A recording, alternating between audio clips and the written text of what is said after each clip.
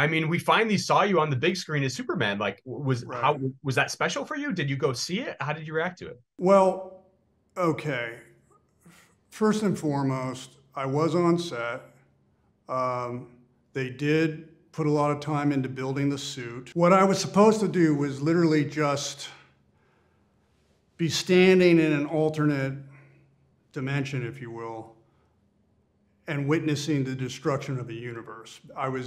Kal-El was bearing witness of the end of a universe. And you can imagine with that short amount of time that I had, what that would mean in terms of what I can convey.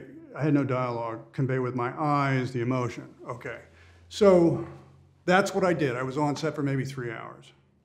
When I went to the picture, it was me fighting a giant spider. I did not do that. That was not what I did. That was all, I don't think it was AI. I know Tim is upset about AI as I am. It was CGI. Okay, so that they de-aged me and I'm fighting a spider. I didn't do any of that. So I don't know what happened there.